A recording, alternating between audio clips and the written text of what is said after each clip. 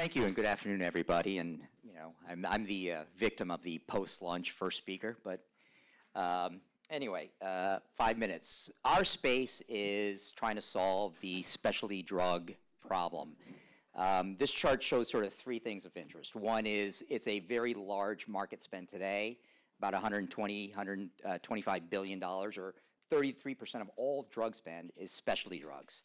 But when you look at every objective projection, Milliman, the PBM houses, everybody else, that's growing 20% a year. So if you just fast forward in 3-4 years, specialty drugs will be 60% of all drug spend. Now, here's the interesting thing to keep in mind. No more than 3 to 5% of patients are on specialty drugs. So, and the number of transactions, pills, infusion, you could just equate that to maybe 3 to 5%. So think about in 2020, if you're a payer, you're going to be paying transactionally, right, like they do today, where 5% of the transactions represent 60% of the cost. It's going to be a new paradigm, we believe, in 3 to 4 years for payment, value-based care, everything specific to drug payments. The other thing interesting of specialty drugs, by the way, is they're generally under this Orphan Drug Act, so they get this sort of special treatment for approvals, fast track, lower volumes of patients to do approvals on. After all, how many cystic fibrosis patients are you going to be able to recruit? It's not like Tylenol. So they recognize that. The problem with that is what you see in a trial of 100 patients or 150 or 50 when you get approved isn't necessarily statistically what you might see in the real world. And that's a big problem, and these are not trivial issues, and that's why you see a recent study came out. After approval, 1/3 of these drugs have new, very serious clinical issues. Side effects, recall, label warnings, nothing you and I would raise our hands for, but of course a lot of these are potentially curative, life-saving, et cetera, and often patients don't have another choice. And the other piece is there doesn't seem to be any end in sight. Quintiles IMS just came out with their report that says for the foreseeable future is essentially 1 a week in terms of approval. So you can imagine what that might do in terms of this continuous curve. If you're a payer, this line, that trend in 6 years adds $1,000 in premium per member. So not just for specialty patients, not for just the 2 or 3%, but for all of us here, our health plan would be charging another $1,000 in premium.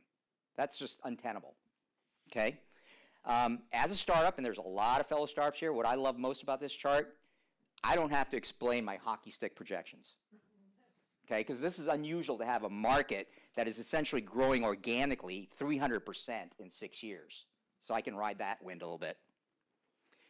What is our business?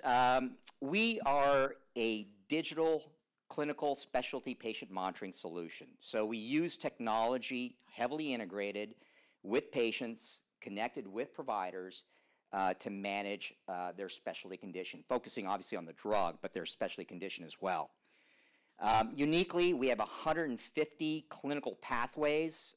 We believe we're the only commercially for sale protocol business and specialty. Obviously, academic health centers will have their own, decision trees, et cetera. But I think we're the only commercially, as far as we know, with 150 evidence-based protocols. Those protocols are embedded in a software that's proprietary to us. It's actually a CMS-certified EMR, and we've converted that to an ambulatory patient management workflow. And then finally, we have a digital therapy patient app, so they get to see their treatment protocol on their app to comply with. And we use biometric devices as well for real-time clinical monitoring. Our payers, the buyers are largely people who foot the bill, right? The payer market, and the payer market is pretty diverse, looking for savings, quality, and a whole value-based care, but certainly the providers, and we've heard from a few up here as well, not only to implement evidence-based care, but to obviously have direct engagement with patients and succeed in value-based arrangements as well. But we're also getting traction with pharma. Our data is rich, but our platform can also support phase 4 launch studies as well. Our value, clearly, spend and trend. That's what speaks to payer markets. And we produce, a forecast of $8,000 per patient that we touch, which is substantial. We don't have dials of this right at the top. What we have is this. So this is where we achieve our financials by focusing on the clinical value, the outcomes, and the efficacy.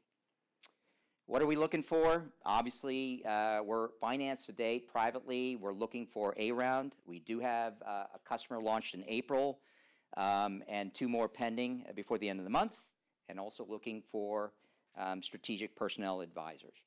So you'll see me around if you want to get a hold of me and ask questions. Thank you.